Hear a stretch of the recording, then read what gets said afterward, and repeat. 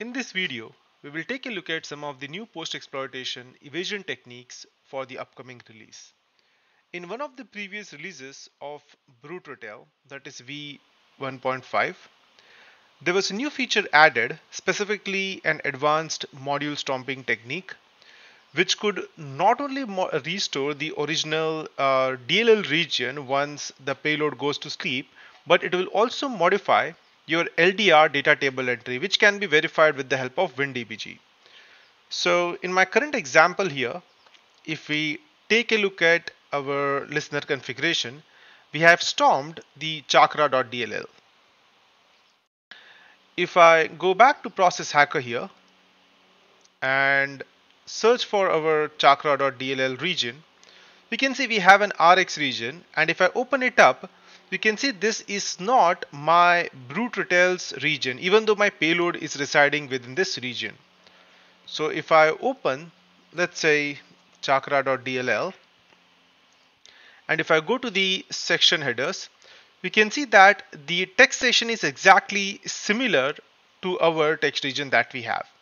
Because currently my payload that I have here, it is under the sleep of 1 second. There's no jitter over here. So as soon as the payload goes to sleep, the badger will simply restore the original contents of the DLL, and it will again rewrite it, wipe it back, and add badger's region over there, and so on.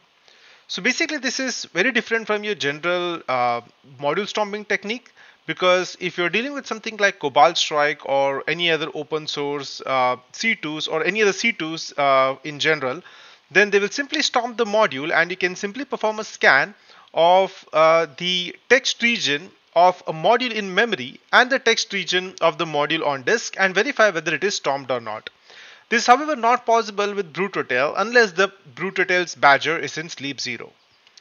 Now, in case of the current release, that is v1.7, it was observed that whenever you execute something like, let's say, BOF or your memory executable, these are dynamically mapped into memory. So for example, let's say if I use the cough-exec command to execute our boxreflect.c file. It's a very simple C file. Let me show you the code that I have here. So if I do cat boxreflect.c, you can see it doesn't do anything fancy at all. It simply prints executing message box, executes message box A, and then prints that it has been executed. So if I execute this, whatever opcodes that are generated by this specific C file into an object file, and there are various sections that would be there into the object file as well. So I can simply do obj dump -m intel -d, let's say boxreflect.o, and you can see the various sections that have been created by your object file. So these are the opcodes, the actual executable region of your message box A. You can see the various offsets over here for our coffee section, that is our .text region, the main entry point of our object file, the rdata region, the xdata, and a few other regions. So whenever you execute something like an object file or an executable with the help of the memexec command, these regions are mapped into various sections into memory, similar to your reflective DLL, and then their entry point is called. So if we execute this boxreflect.o file here, let's see what happens. We can see that we have a message box reflected text here. I'll open Badger, I'll do refresh, I'll align these, and let's see. We can see that we have one single RX region of 4 kilobyte, nothing else. This region is not backed by a DLL or executable, as you can see on disk. So if let me put this aside. If I double click on this RX region, you will see the same executable region here, or the executable code, the opcodes 55, 48, 89, E5, etc., which is what you would see over here, which means that this is the text region which got mapped to our memory. However, in my case, if I go back to the C file that I have, we can see that we are simply executing message box and nothing fancy. In a real life engagement, you might execute a lot of variety of tasks. For example, let's say you might execute anything related to memory, for example, your indirect syscalls, or let's say, for example, loading of libraries or something else, which is being tracked by your ETW.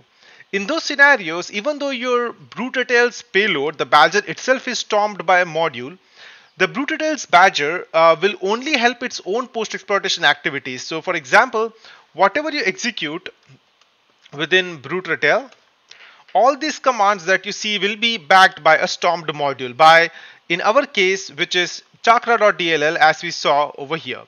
However, in case of your BOF or your memexec command, they will not be they will not be backed by a valid module.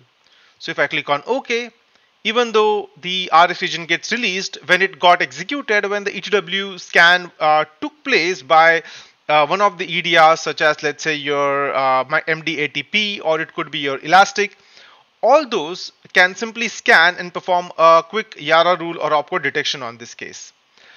So what we can do here is that with the upcoming release of Brute Ratel, we have added a module stomp command.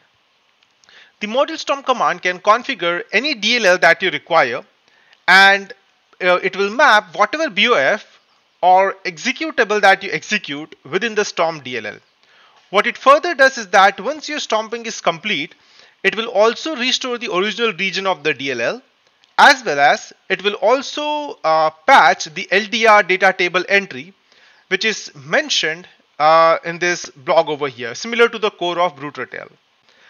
Now, you might be thinking about the detections, and if you're worrying about what kind of detections take place in ETW, you might want to read a blog that I've pasted over here, which explains how you can evade the detections by using ROP gadgets and stuff. But with the new release of Elastic, some of these might still be detectable if you directly use this technique as is. So especially for loading libraries in this case. However, coming back to BOF, we wanted to make it a much more evadable by backing it up with a valid DLL on disk. So let's see how this works. I will stomp the module called as netshell.dll. And before I do it, I'll quickly check which DLLs are loaded in my process. I want to make sure that my netshell.dll, the DLL which I'm going to stop here, is not present in the current already loaded module list. So if you see that our DLLs which start with the letter N starts here and they end here, and we don't have any netshell.dll. So let's keep an eye on it and see how it changes. I will hit enter, and there won't be anything over here because till now you have not executed literally anything at all. And now I will execute boxreflect.o again. The moment I hit enter, you can see that netshell.dll was loaded here. I'll keep this message box aside. I'll go to memory, refresh, and I'll align these with the help of the names again so that I can just track down netshell.dll. So you can see that we have our netshell.dll here. If I open it up, we can see we have the exact same opcode, that is 554889E5, which we actually saw within our object file, 554889E5, and so on. Which means our BOF successfully stomped netshell.dll. If I click on OK, I should get my output over here, whatever the output was. And if I go back and click on reread, we can see the contents have been restored. And if I click on refresh here again, we can see that the netshell's size has also been restored to its original size. We can verify this by opening our netshell.dll. And if I go to the sections header, let's validate this. If I go to sections, text, and if we take a look at the sections header, you can see that it all starts with CC, then the remaining opcodes are 48, 89, 5C, 24, and so on, the exact one, which means the original contents were restored back over again. The same thing is also applicable with your memexec command. And the best part is that you can simply switch the DLL that you want to stomp on the fly with the set command as well. So for example, let's say you want to stomp some other module, let's say audio eng.dll for example. Let's verify that audio eng is not loaded here. So you can see we have only one module starting with A. I'll type, let's say, memexec, and this full path of an executable from my sysinternals toolkit. Now I have stomped audio eng.dll and I don't have audio eng.dll loaded yet. So if I hit enter, let's wait. You can see that we have received our output from volume ID 64, and you can see that our audio eng.dll was also loaded into memory. A quick comparison with the ones on disk. Let's say if we scroll down, let me refresh. You can see we have our RX region here, and if I open up the RX region of audio ENG,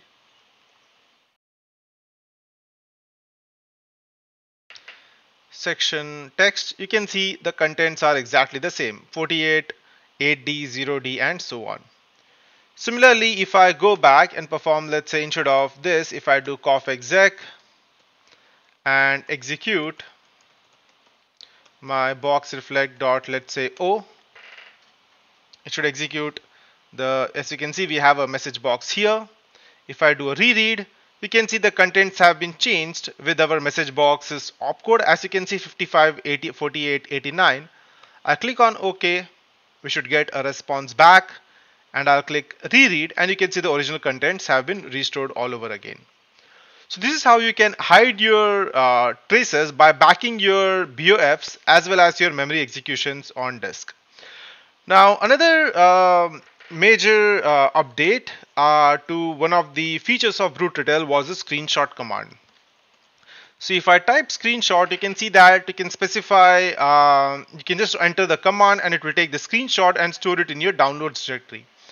However, with this release, there's a new feature called as record screen command. With the record screen command, you can actually record the whole screen like a screen recorder for your whole host. You can also specify the quality and the number of minutes that you want to record. So for example, I'll just enter over here, record screen.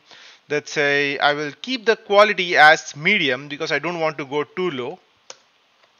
Depending upon your high, medium or low, the size of your generated frames per video will differ. And the number of minutes over here, let's say I'll keep it to 1 minute only. So you can see that the recording was started right now and it will end in exactly 1 minute. So we'll just go back and see what things, and we'll just interact with the system over here just to make sure that our screen is recorded properly with various different types of data sets and so on. And I'll go back, I'll type tasks, sorry, my bad, get tasks. I'll type stop task 0. You can stop the record screen quickly as well if required, or you can wait for 1 minute for it to be recorded. And you can see we have our downloads directory which contains the AVI file, which you can also see over here.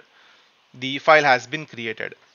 So now let me actually go to the downloads directory here. So Ratel releases, let's say downloads, and let's see our video file that we have. And you can see we have our fully recorded screen, whatever we did over here, and so on.